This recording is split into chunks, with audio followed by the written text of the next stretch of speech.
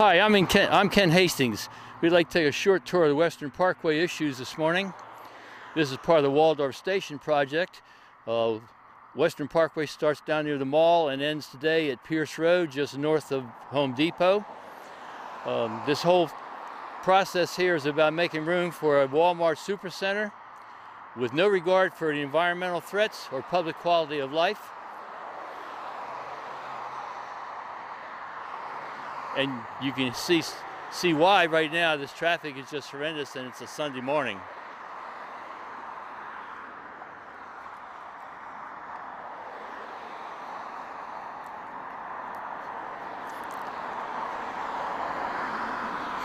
Many would argue that a big box store is not appropriate for the gateway to Charles County. Let's take a short field trip and see what's really at stake. Okay, trying to get a break in the traffic here. Just to my right is the Madam Woman Beantown Light, which was the terminus for the Western Parkway, where it first starts just below the Prince George's County line. I'm going to show you some of the surrounding area where the parkway is going to go eventually, if this project ever gets approved. Right now I'm looking at the trees across the Cheney parking lot, and as I pan this around, we'll head over here and look across the ball field. And notice all these trees that I'm showing you are along the wetlands of Madam Woman Creek. And all of these trees are eventually going to have to go one way or the other. And over in this area, and we're going to see this a little better later on, is something called the Northern RPZ. It actually starts right about there. And the road would go through that and continue on south down toward Pierce Road. And we're going to go over to the Northern RPZ and look at it now when we get over to Madam Woman Drive. I'll see you over there. Okay, we're over here at Madam Woman Drive now. Madam Woman Drive light at 301 is to your right, along with the Cheney building. The Sonic Drive-In is to her back, up by the 301.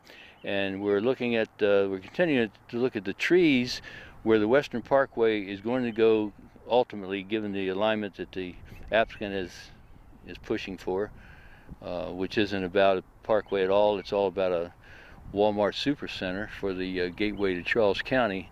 What I'm coming up to now, to our left here, is a resource protection zone.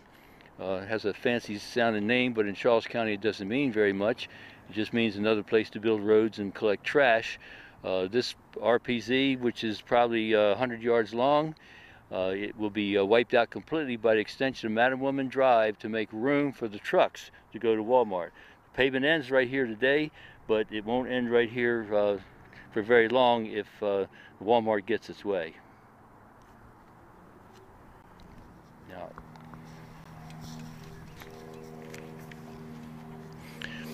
so this is where the Walmart store and this huge parking lot of 20 acres will go if the special exception is approved and the developer gets his way. Everything that I'm panning right now, all the trees, all the buildings, coming up on the church, all these trees in the background, those trees are along the Madam Woman Creek wetlands and floodplain. And over this way we're starting to look farther south now toward the southern RPZ, which didn't actually get hit too hard by the road, but some of the trees are going to have to go in order to make room for the huge Walmart footprint. Next thing we'll do, let's check out the site plan.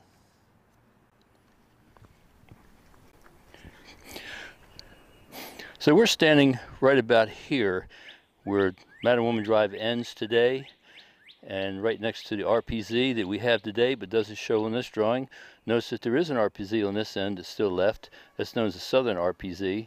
And while the roadway comes through that, it doesn't do nearly as much damage there as it does over here. Also note that the Walmart store, here's the footprint right here, and the associated parking uses up just about every square inch of space in here. And this is where the stormwater management facility has to go. And it's also kind of convenient that the roadway here is arranged exactly the way Walmart needs it. Notice that Madam Woman Drive extended all the way down to here is needed so the trucks can make their way in here and go behind the loading dock and come out the other side. So all the roadways and proximity to 301 and the arc of the Western Parkway, it's all oriented around the Walmart store itself. So you just have to ask yourself, well, wasn't there a better way? Why, if you just wanted a road and you didn't know it was going to be a Walmart in advance, why didn't you do it in a different way?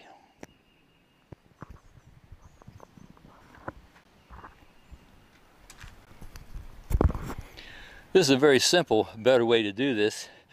In this case, I've proposed that they move the Western Parkway closer to 301 and avoid this arc through the wetlands and the floodplain on this side.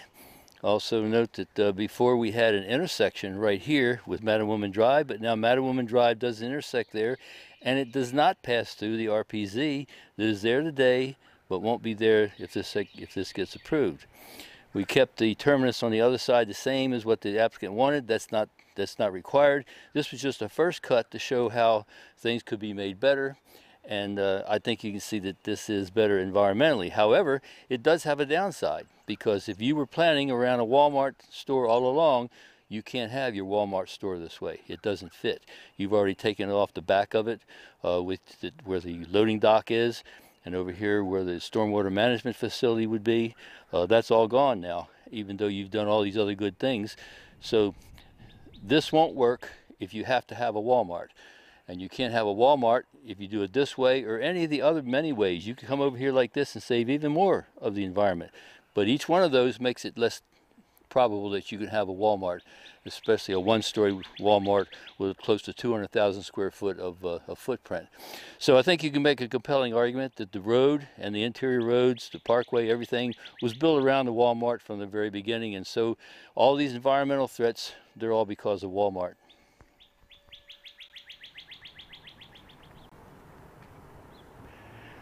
Well, that concludes today's little field trip. What we've seen here today is that the damage is going to happen because the Walmart footprint is too large, and it's probably the wrong kind of store to have in this area anyway. The good news is the Board of Appeals could vote to deny the application, and that would force the applicant to do a better job. The bar is not very high, so it should get a whole lot better if they would just go ahead and deny the application.